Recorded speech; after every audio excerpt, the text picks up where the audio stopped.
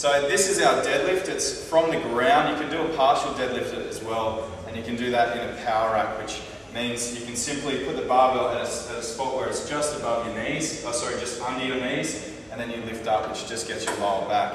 I want her to do a deadlift that's going to work every single muscle in her body. So I've got her with a barbell with simply 2 plates that's lying on the ground.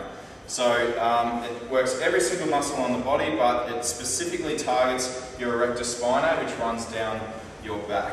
So the way we're going to start this deadlift is she's going to stand up nice and straight with chest up, and she's going to push her hips back and bend her knees at the same time so that she ends up with a nice flat back. Can you just show them what a curled back looks like? Not like that. That's going to put way too much pressure on her spine. So we're going to flatten out her back again. Perfect. And then she's going to stand up by pushing her chest up and hips through. And then she's going to dump down by pushing her chest down and hips back. Chest up and hips through, hips back and chest down. And keep going. Do you need to look out or down?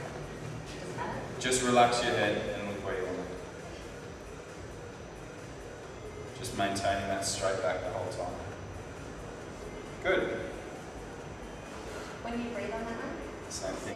Breathe in on the way down and out on the way